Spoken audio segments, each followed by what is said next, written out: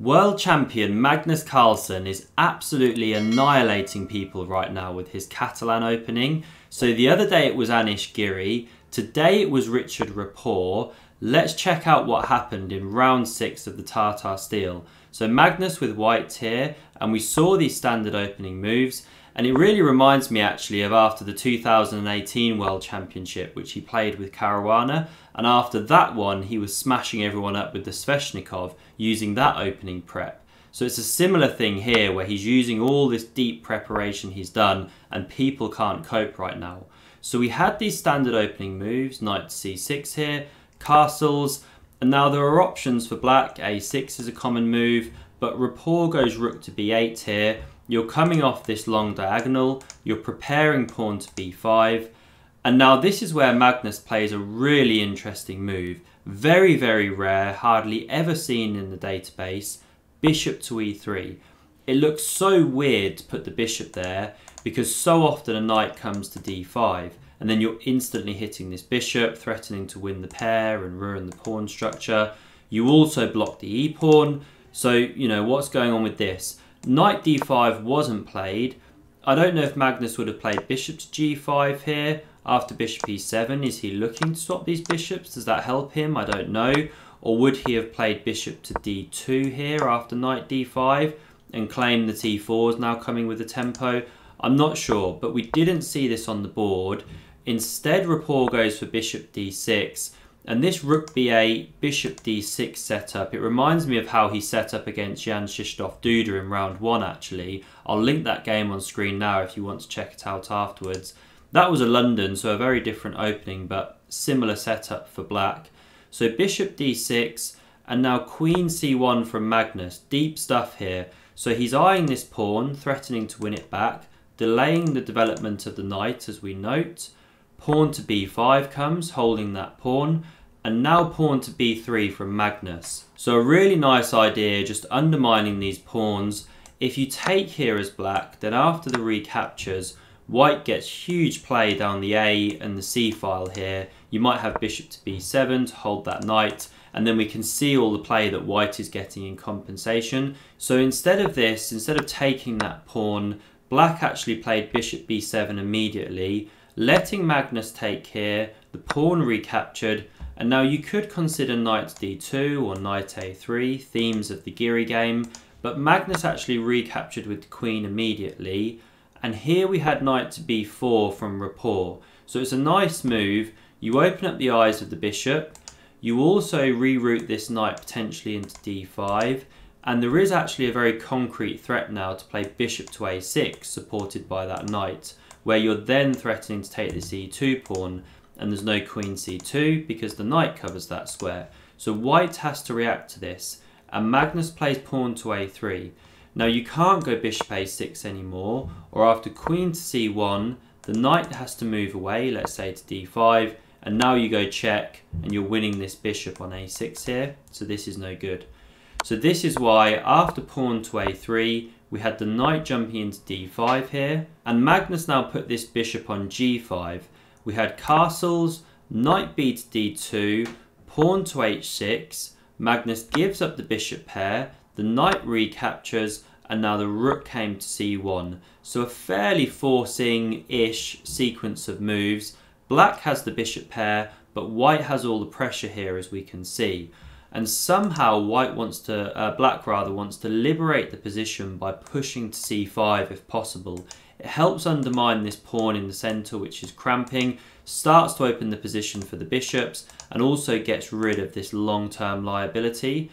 So that's why knight d7 comes now, supporting c5, and not say knight d5, which is running straight into things like e4. So knight d7 and queen to a4 from Magnus. Good move.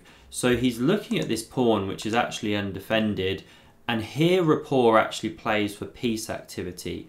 So he could defend the pawn with pawn to a6, but now rook a to b1 comes, and there's just some uncomfortable pressure down these files here as we can see. He didn't want to defend passively, so instead he goes for this c5 break, trying to liberate, but Magnus takes up the fight here and takes the pawn on a7. Now you can't go rook a8 immediately, or you're dropping the bishop here, So black has to play differently, and probably best was actually bishop to d5. And it might look like you're running into pawn to e4 here, but then rook a8 comes, trapping the white queen. So you have to be a bit careful as white here in these kind of lines. But okay, we didn't have this on the board, the bishop didn't come to d5. Instead, Rapport took on f3, just eliminating that knight which is defending d4. And Magnus recaptured with the bishop here. So the reason he does this is that he wants to maintain this long diagonal down towards the a8 square, because he has a very simple long-term plan now, which is to run the a pawn all the way down the board. This pawn is now super dangerous after the queen captured here. But in compensation for playing like this, black gets to take in the centre now, which Rapport does. And now we had rook to a2 from Magnus. To talk you through why he played this move, if we just run it back, if Magnus takes this pawn immediately in the centre, now bishop e5 comes, skewering these pieces to one another. So that's why Magnus doesn't take there immediately. He goes rook to a2. And now we had queen to e7, attacking this pawn here. And that's why Magnus doesn't take the pawn now, because then you lose this one here, and this isn't what you want. You want to keep that outside passer. So instead of this, Magnus goes pawn to a4, and now the pawn legitimately is on prise.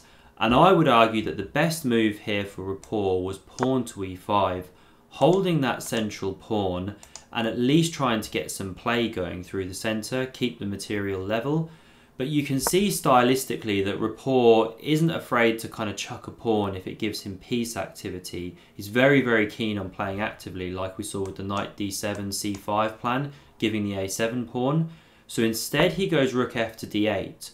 He gives this pawn, but he's trying to activate all the pieces, use the d-file, get some crazy stuff going with these minor pieces against the queen. And he does it here by playing rook to b4. But just hopping back, I think knight to e5 was better here. Now you can't retreat the bishop back to g2, or bishop a3 comes. You're hitting the queen, you're hitting the rook, no good for white.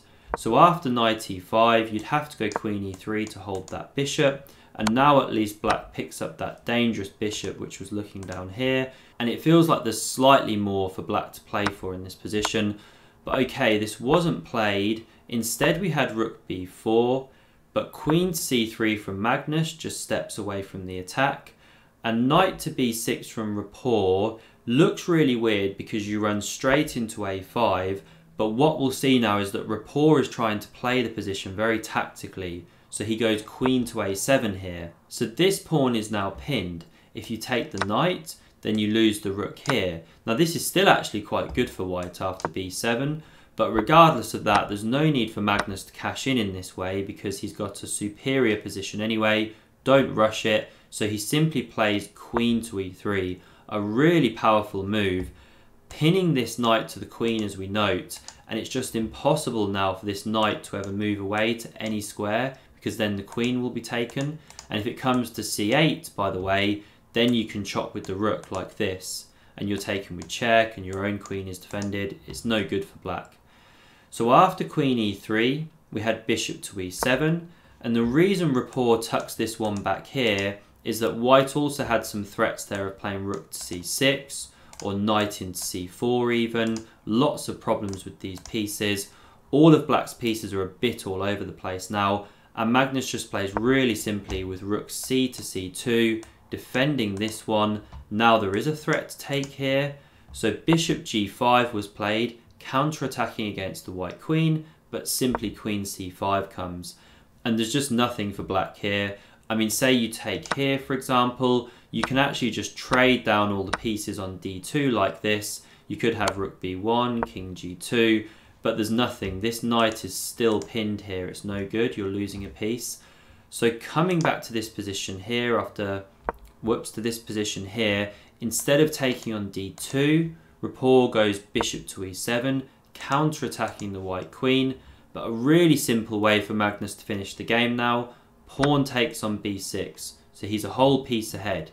If you take the queen here, then we just take here, we're a piece ahead, plus the pawn is going through or you're losing another piece. And if you play as we saw in the game, which is queen takes on a2 here, then Magnus is simply able to take this bishop on e7. Rapport took the rook on c2, Magnus took here with check, king h7, and pawn to b7 was the final move of the game. This pawn's unstoppable, the position is dead. If you enjoyed this game, then do click here to subscribe to the channel and see another amazing Tata Steel game, click here. Thanks very much for watching and see you soon.